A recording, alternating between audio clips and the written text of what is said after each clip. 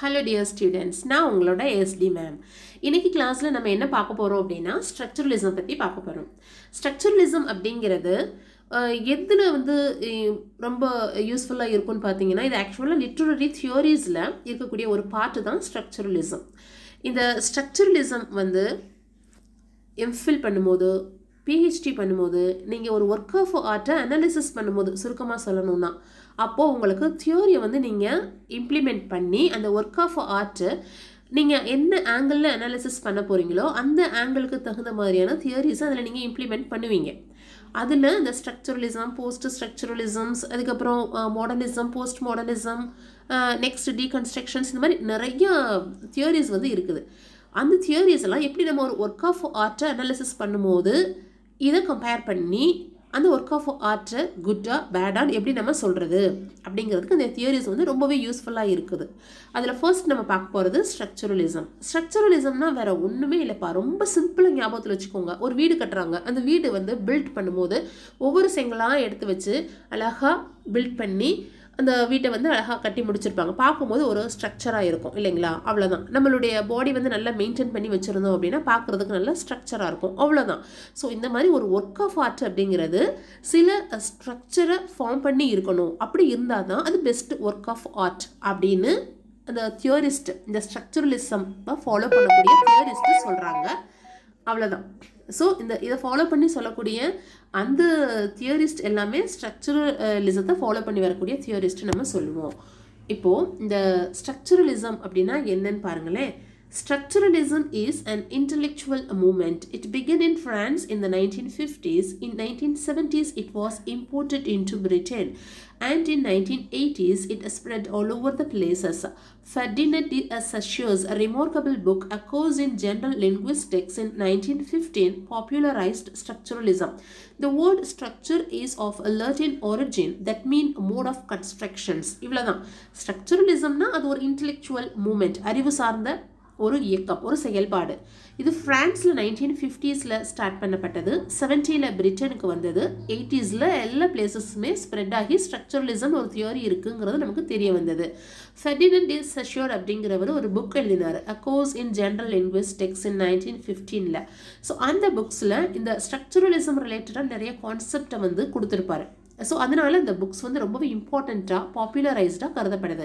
இந்த word structure அதனுடைய meaning Latin origin தான். அதனுடைய மீனிங் என்னன்னா மோட் ஆஃப் கன்ஸ்ட்ரக்ஷன். நான் முதல்ல சொல்லிட்டேன் பாத்தீங்களா, கட்டுமானம். அவ்வளவுதான். ஒரு ஒர்க் வந்து ஒரு பில்ட் பண்ற ஒரு வீட்டை, அப்போ அதனுடைய கட்டுமான பணிகள் எப்படி நடக்குது, அதே மாதிரி ஒரு புக் பிரசன்ட் பண்றோம், அதனுடைய ஒர்க் அதனுடைய கட்டுமானங்கள் எப்படி நடந்திருக்கு அப்படிங்கறத அனாலிசிஸ் பண்ணக்கூடிய ஒரு விஷயம் தான், ஒரு தியரி தான் ஸ்ட்ரக்சரலிசம். இவ்வளவுதான் இன்ட்ரோடக்ஷன்ல.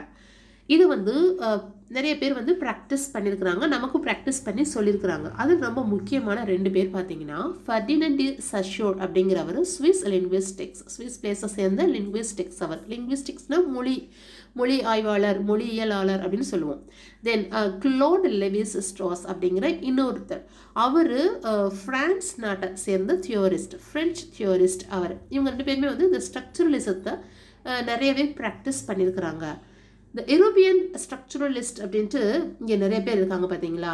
Roland பார்த்தர்ஸ், டொரரோ, Gerald ஜெனத், Stanley fish, ஜாக்யூஸ் log n, Derrida, ஃபோக்கல்ட், இந்த மாதிரி இருக்கக்கூடியவங்களும் இதை ப்ராக்டிஸ் பண்ணியிருக்கிறாங்க.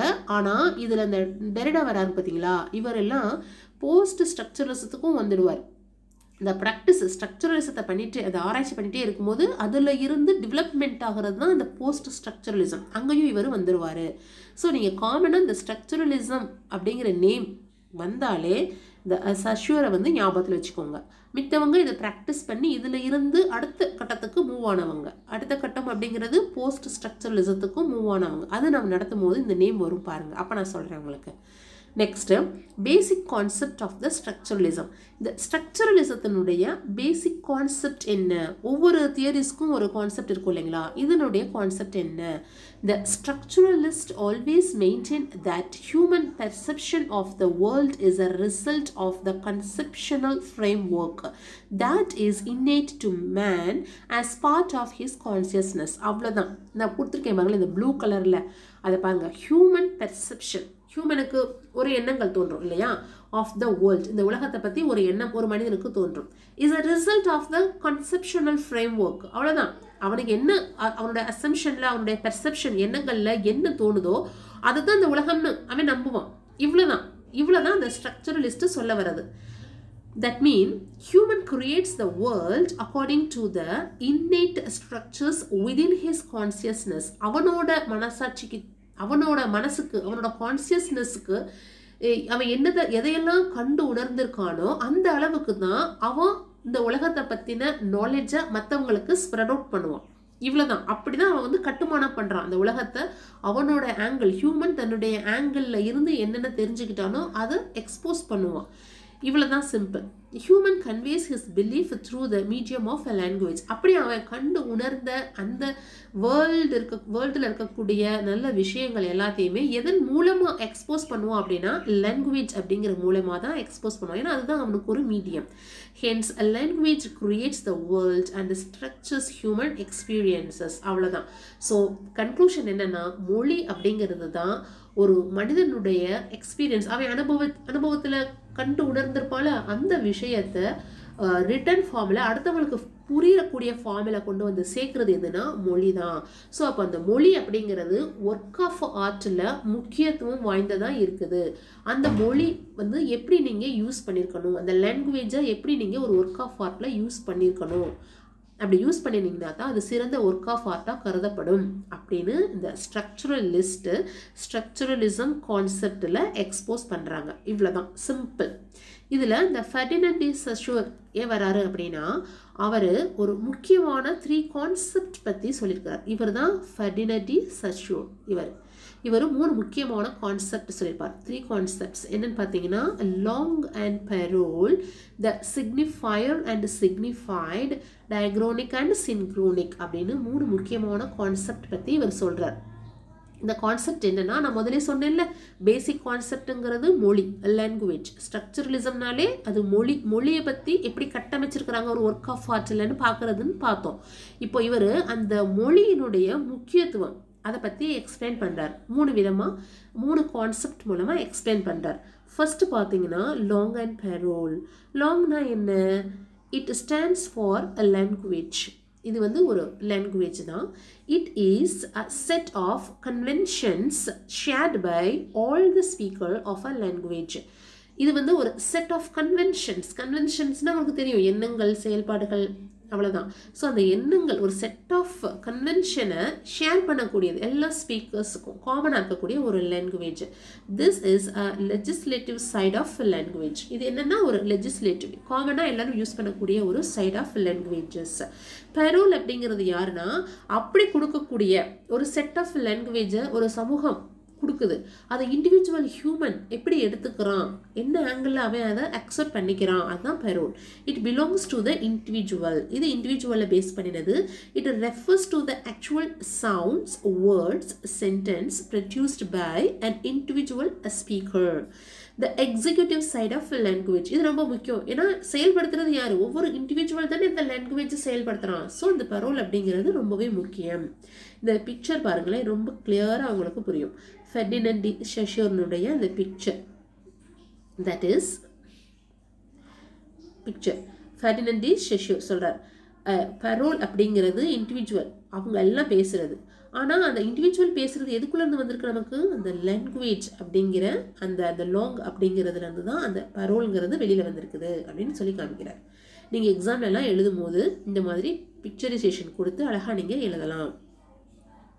நெக்ஸ்ட்டு சிக்னிஃபயர் அண்ட் சிக்னிஃபைட் அப்படின்னா என்ன? சிக்னிஃபயர், சிக்னிஃபைடு ரெண்டுமே எந்த செக்ஷனில் வரும் அப்படின்னீங்கன்னா சைன். இவர் இந்த ஃபெர்டினண்ட் டி சஷூர் என்ன சொல்கிறாருன்னா, லாங்குவேஜ் அப்படிங்கிறது ஒரு சைன். அந்த சைனுக்குள்ளே 2 முக்கியமான ஒரு அமைப்பு இருக்குது. ஒன்று சிக்னிஃபயர், இன்னொன்று சிக்னிஃபைடு. சிக்னிஃபயர் அப்படின்னா என்னென்னா, த signifier is the thing, item R code that we read. So a drawing, a word, a photo. ஒரு ஃபோட்டோ, ஒரு வார்த்தை, ஒரு ட்ராயிங், இந்த மாதிரி நம்ம ரீட் பண்ணுறோம் பார்த்தீங்களா, அதுதான் சிக்னிஃபயர். Signified அப்படிங்கிறது each signifier has a signified the idea or a meaning being expressed by that signifier. அவ்வளவுதான். இந்த பிக்சரை பாருங்க, செமையா உங்களுக்கு புரியும். பிக்சர்ல இந்த கொடுத்துருக்காங்க பார்த்தீங்களா, ட்ரீ ஒரு வார்த்தை, அந்த வார்த்தை வந்து சிக்னிஃபையர். ஆனால் அந்த வார்த்தையை ட்ரீன்னு சொன்ன உடனே எத்தனை பேர் TREE அப்படின்னு நம்ம இமேஜின் பண்ணுறோம்? மரத்தை தான் இமேஜின் பண்ணுவோம். ஸோ அதுதான் சிக்னிஃபைடு. இவர் என்ன சொல்ல வராரு, சஷ்வர் என்ன சொல்ல வராரு இந்த சைன் மூலமாக அப்படின்னா, ஒரு மொழின்னு எடுத்துட்டிங்கன்னா அந்த மொழியில் இருக்கக்கூடிய வார்த்தைகளுக்கு ஒரு வடிவம் இருக்குது. அந்த வடிவம் தான் நம்மளோட மைண்டில் சேவ் ஆகும். அதன்படி தான் ஒவ்வொருத்தரும் அண்டர்ஸ்டாண்ட் பண்ணிக்கிறோம். இப்போ உங்களுக்கு ஒரு லைன் சொல்கிறேன் பாருங்கள். ஒரு அழகான காட்டுப்பகுதியில் சிறிய நீரோடையில் ஒரு அழகிய பூந்தோட்டம் இருந்தது.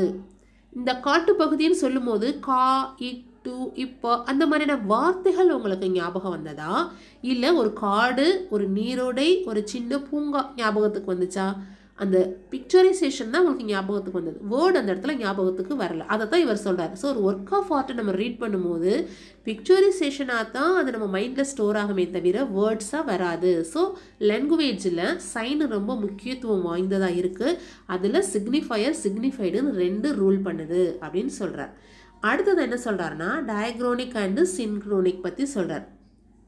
டயக்ரோனிக் அப்படின்னா ஹிஸ்டாரிக்கல் அப்ரோச்சில் ஒரு மொழியை பார்க்குறது. சின்க்ரோனிக் அப்படின்னா ஒரு பர்டிகுலர் டயத்தில் அந்த மொழி வளம் எப்படி இருந்ததுன்னு பார்க்குறது. அவ்வளோதான், simple. A diachronic approach considers the development and evaluation of a language through history. Diachronic approachல அதனுடைய லாங்குவேஜ், அந்த மொழி வந்து எப்படி பாஸ்ட்டில் இருந்துச்சு. கீழே அந்த பிக்சர் இருக்குது பாருங்களேன், இந்த பார்த்தீங்களா, டயக்ரோனிக்னு போட்டு இந்த பாஸ்ட் ஒரு ஆரோ மார்க் போட்டிருக்காங்க பாருங்க. அப்போ எப்படி லாங்குவேஜ் இருந்தது, ப்ரெசென்ட்டில் எப்படி இருந்தது, பாஸ்ட்டில் இன் ஃபியூச்சரில் எப்படி இருக்கும் அப்படின்னு போகக்கூடிய இந்த ஆரோ மார்க் போட்டிருக்கேன் பார்த்தீங்களா, டயக்ரோனிக்னு சொல்லிட்டு. அந்த மாதிரி பாஸ்ட், ப்ரெசன்ட், ஃபியூச்சரை நோக்கி போகிறது டயக்ரோனிக்கு. ஆனால் சின்க்ரோனிக் அப்படிங்கிறது linguistics AIIMS at describing a language at a specific point of time, usually the present.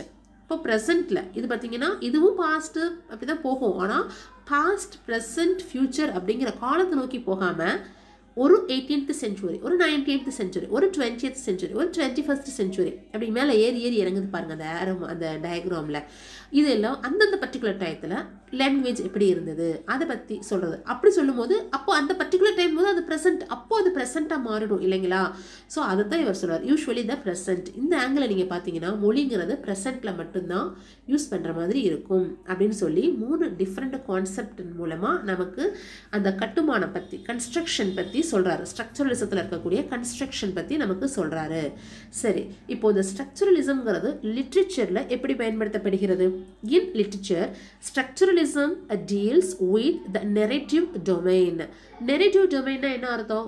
எப்படி அழகாக நெரேட் பண்ணுறாங்க அதை பற்றி டீல் பண்ணுறது தான் ஸ்ட்ரக்சரலிசம் லிட்ரேச்சரில். அதில் அதனுடைய வேலை. It does not try to interpret what an individual text means R whether it is good or bad, but it finds language.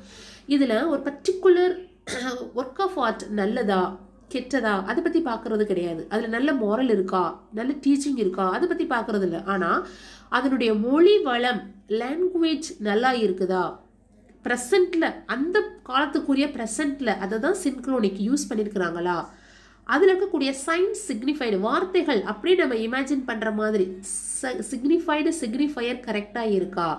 அதுக்கப்புறம் இந்த லாங் அண்ட் பெரோல், மக்கள் குரூப் ஆஃப் அந்த செட் ஆஃப் லாங்குவேஜில் மக்கள் பேசுகிற மாதிரியான மொழிகளில் யூஸ் பண்ணியிருக்கிறாங்களா, பெரோல் யூஸ் பண்ணியிருக்கிறாங்களா, அதை மட்டும்தான் இது பார்க்குது. It focuses on 3 areas of literary studies. Literary studiesல 3 விஷயத்தை ஏரியாவை மட்டும் தான் இது ஃபோக்கஸ் பண்ணுது. ஒன்று தி கிளாசிஃபிகேஷன் ஆஃப் லிட்டரரி ஜானர். அப்படின்னா ஒரு ஒர்க் எடுத்த உடனே ஜானர் ஃபார்ம் ஆகுது, 14 லைன்ஸ் இருக்கா அப்போ பெஸ்ட்டு, இல்லைன்னா இல்லை. அதே மாதிரி நெக்ஸ்ட்டு ஒரு ப்ரோஸ் அப்படின்னா அந்த வேர்ட்ஸ் சென்டென்ஸ் ஃபார்மேஷனில் கரெக்டாக வரணும், ஃபார்மலாக இருக்கணும். அப்படி இருக்குதா, இருந்ததுன்னா அது ஓகே, ப்ரோஸ் குட் ஒர்க், இல்லைன்னா இல்லை. அதே மாதிரி நாவல், அதே மாதிரி ட்ராமா அப்படின்னா அந்த பிளாட், ஆக்ஷன்ஸ் இதெல்லாம் கரெக்டாக இருக்கா, இவ்வளோ தான். ஸோ இந்த ஆர்டரை மட்டும்தான், இந்த ஃபார்மை மட்டும்தான் பார்க்குதே தவிர அதில் இருக்கக்கூடிய மெசேஜஸ் நல்லதா கெட்டதாங்கிறத பார்க்குறது ஸ்ட்ரக்சரலிசத்தினுடைய வேலை கிடையாது. the descriptions of narrative options. Narrative options நீங்கள் படிப்பீங்கப்பா. narrative option அப்படிங்கிறது என்னன்னா ஃபர்ஸ்ட் பர்சன். இப்போ நான் உங்களுக்கு சொல்லிகிட்டே இருக்கேன் பார்த்தீங்களா, அப்போ நான் வந்து யார், ஃபர்ஸ்ட் பர்சன். வேற ஒருத்தர் செகண்டில் ஒரு ஆள் பேசுகிறாரு அப்படின்னா அவர் செகண்ட் பர்சன். மூணாவது ஒரு ஆள் நம்மக்கிட்ட பேசுகிறாருன்னா தேர்ட் பர்சன். அவ்வளோதான். அந்த மாதிரி நெரேட்டிவ்ஸில் போகும். ஸோ அந்த டிஸ்கிரிப்ஷன்ஸ் கரெக்டாக இருக்கா. த அனாலிசிஸ் ஆஃப் லிட்டரரி இன்டர்பிரிட்டேஷன்ஸ், டிவைசஸ்ன்னு சொல்லுவோம், ஆர்னமெண்ட்ஸ்ன்னு சொல்லுவோம், இந்த ரிதம், ரைம், மீட்டர் இந்த மாதிரிலாம் இருக்கும் பார்த்தீங்களா, இது எல்லாமே எப்படி கரெக்டாக யூஸ் பண்ணியிருக்கிறாங்களா, இந்த ஆங்கிளில் மட்டும்தான், இந்த ஏரியாஸை மட்டும்தான் லிட்ரரி ஸ்டடீஸில் ஸ்ட்ரக்சரலிசம்ங்கிறது ஃபோக்கஸ் பண்ணுது. அவ்வளோதான். ஸோ கன்க்ளூஷன் இப்போ பார்த்தீங்கன்னா, அப்போ ஸ்ட்ரக்சரலிசம்ங்கிறது என்னது? அது இட் ரெஃப்யூட்ஸ்னால் மறுக்குதுன்னு அர்த்தம். It ரெஃப்யூட்ஸ் the அரிஸ்டோலியன் மிமிட்டிக் criticism. அரிஸ்டாட்டில் நீங்கள் படிச்சிருப்பீங்க. அப்போ அவர் சொல்லுவார் எல்லாமே இமிட்டேஷன்னு சொல்லியிருப்பார். பிளேட்டோ சொல்லியிருப்பார் இட் காப்பீஸ் த காப்பின்னு சொல்லியிருப்பார். ட்வைஸ் ரிமூவ்டு ஃப்ரம் ரியாலிட்டின்னு சொல்லியிருப்பார். ஆனால் அரிஸ்டாட்டில் என்ன சொல்லுவார்னா இமிட்டேஷன், த வேர்ல்டு எல்லாமே இமிட்டேஷன் சொல்லியிருப்பார். அந்த தியரியை மறுக்குது எது, structuralism. It rejects the romantic criticism, romantic expressive criticism. Romantic expressive கிரிட்டிசிசத்தில் இமோஷனுக்கு அதிகமாக இம்பார்ட்டன்ஸ் கொடுத்துருப்பாங்க அந்த ரைட்டர்ஸ் எல்லாமே. அதை மறுக்குது.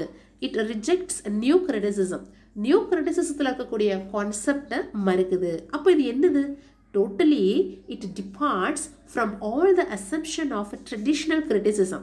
பாரம்பரியமாக வந்துட்டு இருந்த ஒரு கிரிட்டிசிசத்தில் இருக்கக்கூடிய அசம்ஷன்ஸ், யூகங்கள் எல்லாத்தில இருந்தும் விலகி வருது. and the traditional way of the understanding of the text and the world. Traditional வேல ஒரு ஒர்க்கை நம்ம புரிஞ்சுக்கிறோம், அந்த ஒர்க்கை அப்படி புரிஞ்சுக்காம கம்ப்ளீட்டாக டிஃபர் ஆகி ஒரு ஒர்க் ஆஃப் ஆர்ட்டில் அதனுடைய ஸ்ட்ரக்சர் ஃபார்மில் புரிஞ்சுக்கிற மாதிரி நமக்கு உதவி பண்ணுது. இதுதான் இந்த ஸ்ட்ரக்சரலிசம், வேறு ஒன்றும் கிடையாது. ரொம்ப சிம்பிளாக இருக்கும். நீங்கள் எக்ஸாம் ஓரியன்டாக படிக்கிறதா இருந்தால் இந்த ஸ்லைடில் இருக்கக்கூடியதை அப்படியே நீங்கள் ஸ்டடி பண்ணிட்டு வந்தீங்கன்னா உங்களுக்கு ரொம்பவே ஈஸியாக புரியும். புரிஞ்சிருக்கும் நான் நம்புகிறேன். தேங்க்யூ. நெக்ஸ்ட்டு போஸ்ட் ஸ்ட்ரக்சரலிசம் கிளாஸில் மீட் பண்ணலாம். பாய்.